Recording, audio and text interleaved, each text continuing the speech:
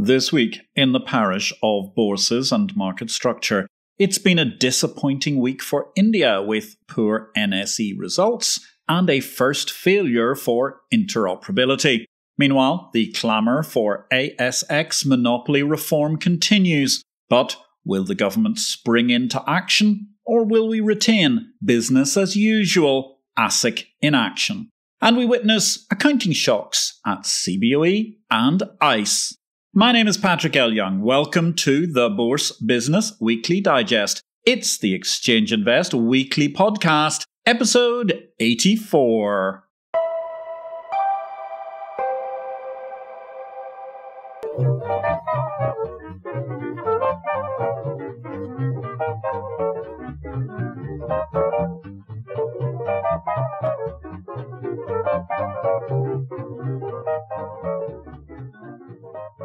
Good day, ladies and gentlemen. This is a very brief reduction of highlights amongst the key headlines from the week in market structure. All the analysis of the week's many events and happenings can be found in Exchange Invest's daily subscriber newsletter, the unique guide to the bourse business sent daily to your inbox. More details at exchangeinvest.com. The Hong Kong Financial Secretary Paul Chan Mo Po has defended his move to raise Hong Kong Exchange's stamp duty from 0.1% to 13 basis points this week amid a record deficit, noting innovation, not low costs, will energise the Hong Kong stock market. In good news for Russia, the investor crowd has grown again. The number of private investors at Moscow Exchange reached 10 million by the end of February, having grown from 8.8 million at the start of the year, an increase of 1.2 million people already in 2021. MOEX, you will recall, leapt from barely 3.5 million users to 8.8 million during 2020. In the past 12 months, that marks a near 7 million investor increase in 1 year. Sadly, over in Chicago, CBOE has exposed itself to ridicule this week as it turns out it charged most traders the wrong sum for years. Some were overcharged, some got away with paying less than expected, but now CBOE just wants to keep the whole sorry affair and sweep it under the carpet and move on. This is frankly goo-boo territory. Grotesque, unbelievable, bizarre and unprecedented for any business. However, for a regulated provider of financial market structure, this is an absolute disgrace. Then again, given the free ride the CFTC gave the CME over the Cushing crisis, can we expect the SEC to intervene? Down under, the central bank is frustrated at recent ASX trading failures, as an article in the Australian Financial Review notes. Reserve Bank of Australia puts heat on ASX over trading monopoly failures, runs the headline. And I quote, "One theory that regulators may explore is if there is a protection racket in financial markets buttressing the ASX monopoly. Are shareholders looking the other way and pocketing their high returns? Reform is urgently overdue around Oz Inc.'s vastly outmoded corporate cosy corner club of monopolies. As noted before, it's ironic that while engaged with a diplomatic spat with China over freedom and openness, the Communist Party-controlled megastate is in fact more open to exchange and other capitalist competition in the private sector than the supposedly free liberal Australia. Meanwhile, that self-described technology company, ASX, offers no guarantees it can actually coherently achieve its self-proclaimed core competence. This nonsense makes the nation, let alone the Sydney Financial Centre, look sadly ridiculous. Meanwhile, the UK budget marked another disappointing big state affair for the nominally pro-free market government. At least there was good news about the state of Lord Hill's listing review, with reforms proposed to further advance London's competitive stock listing venues.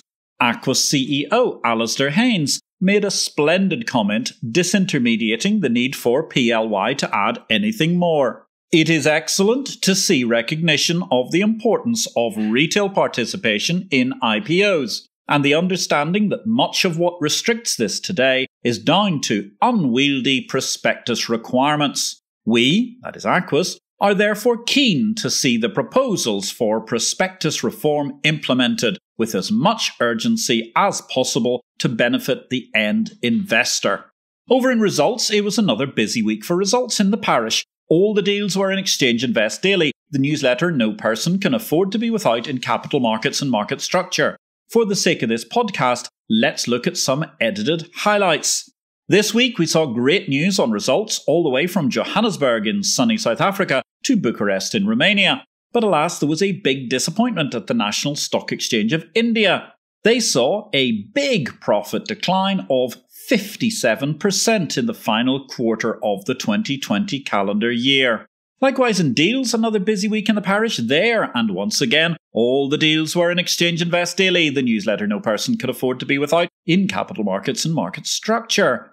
One warning shot was fired across the bows of S&P Global, as IHS market investors are seeking to check the maths on the $44 billion merger, about which many expressed some surprise at the price S&P are paying. Elsewhere, Deutsche Börse.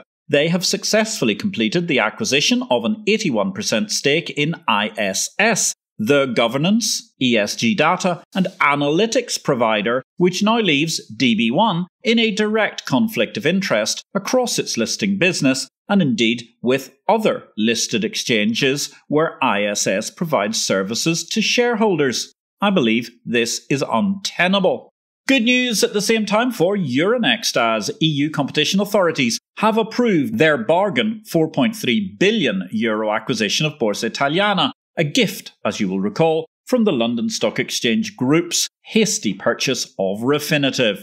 In new markets over in Gujarat, are they looking a gift horse in the mouth? India's NSE, INX, NDSL and CDSL have teamed up to create market infrastructure in the GIFT Financial Centre. Is this exchange cooperation, per se, or a case of risk mitigation by Indian bourses, unconvinced the GIFT Financial Centre is a truly viable idea, but are keen to be seen to be doing something to support the government's initiative in its home territory? Now don't forget, ladies and gentlemen, check into our live stream IPO-VID. You can find us via YouTube and also streaming live on Facebook and LinkedIn. That happens every Tuesday at 6 p.m. Coming next week, we have Daniel Hodson, the chairman of the City United Project, the organisation that's moving forward the post-Brexit future and unity of the City of London. This week we had a fantastic conversation between digital asset, Expiry and Bay Markets, represented respectively by Peter Fredriksson, Magnus Almqvist and Eric Saraniecki. You can catch the whole of that recorded on YouTube, IPO-VID. Search on youtube.com.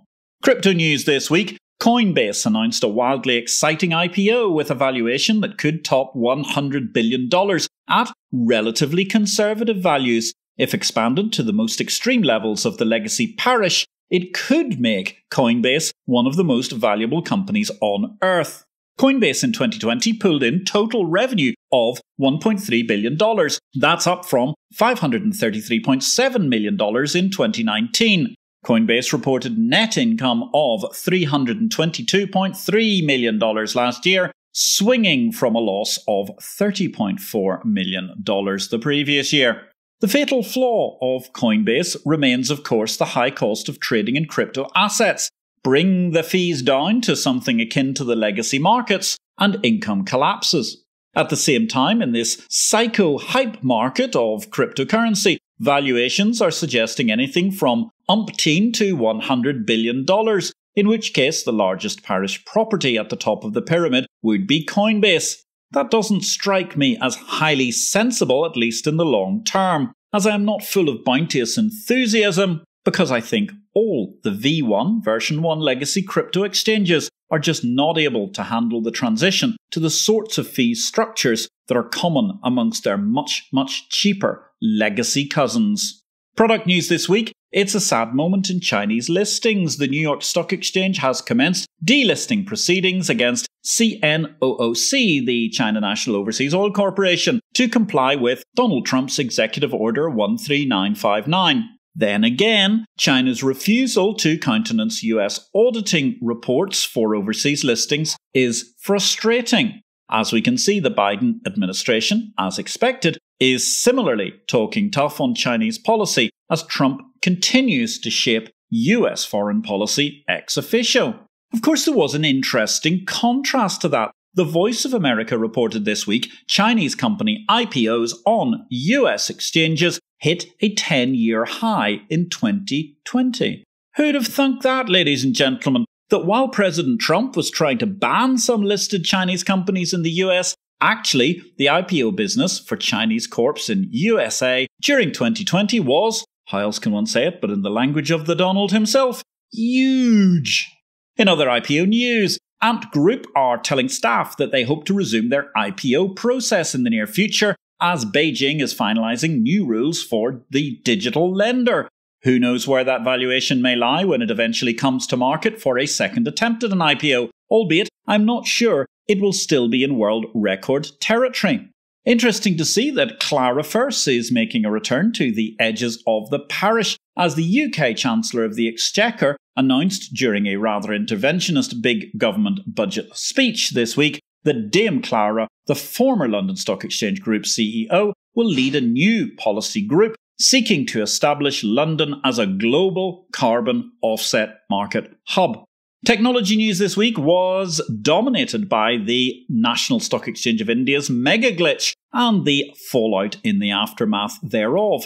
Even the Finance Minister, Nirmala Sitharaman, intervened this week to say that the recent technical glitch at the National Stock Exchange, which led to trading being suspended, has cost India, both in fiscal and reputational terms. This is, of course, quite correct.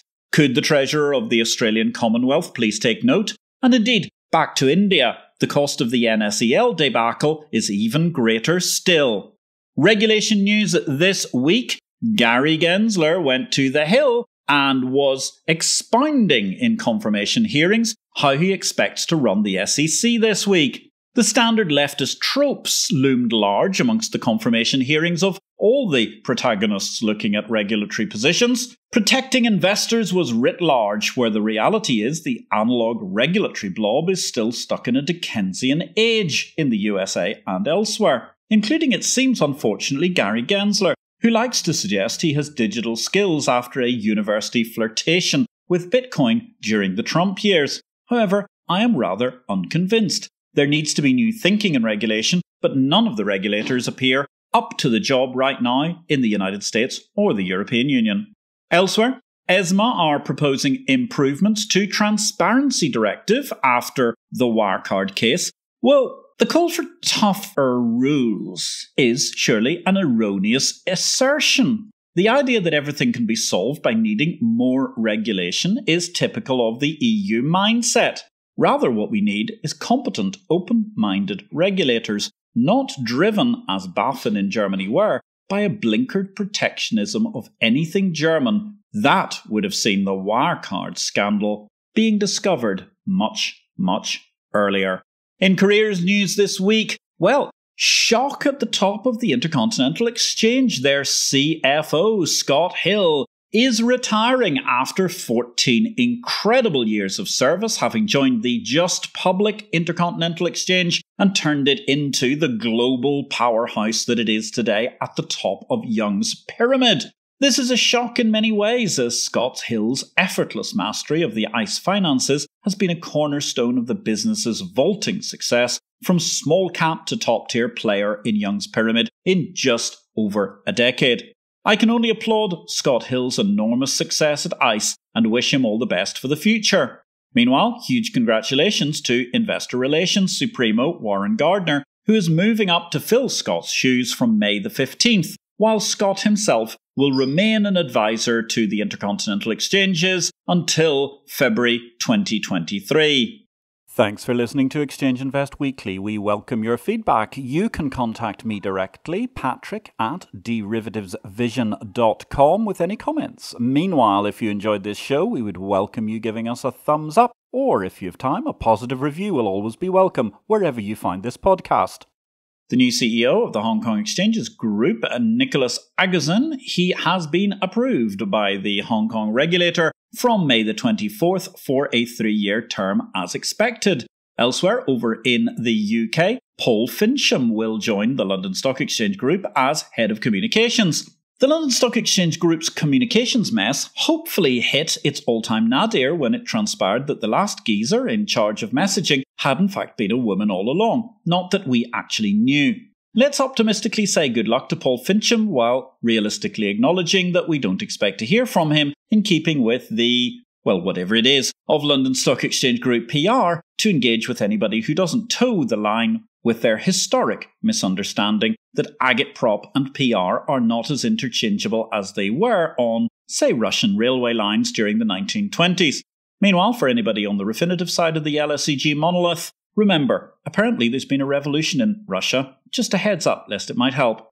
Finally this week, a valet to Alvin Donahue. He lived to be 102, a ripe old age. He was a D-Day veteran and former Minneapolis Grain Exchange VP. Valet to a great American hero. Finally this week, let's just look at Big World. The former president of the French Republic, famed for its liberté, égalité, fraternité, revolutionary call to arms, has been sentenced to jail for corruption, including judge bribing. But he won't spend a day in jail because 2 years of the sentence are suspended, leaving Nicolas Sarkozy with a year of house arrest with Carla Bruni. Or, as the rest of us know it, he's been sentenced to lockdown, albeit we suffer without Carla Bruni. And on that mysterious and magnificent note, ladies and gentlemen, my name is Patrick L. Young. Thank you very much for joining me for this episode 84 of the Exchange Invest Weekly podcast. We'll be back next week. In the meantime, have a great week in markets.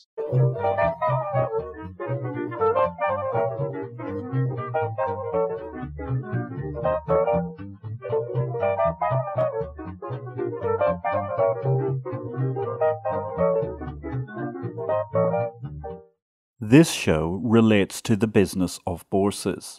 It is not to be construed as investment advice, nor are we making any investment recommendations.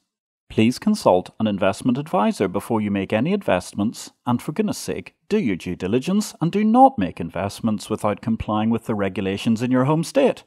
Exchange Invest cannot be held responsible for any investment decisions made as a result of our program, which is for entertainment purposes only. The material herein is copyright Patrick L. Young at the date of publication, while our music and sound effects are sourced from copyright-free sources. Thanks for listening to Exchange Invest Weekly, the exchange of information.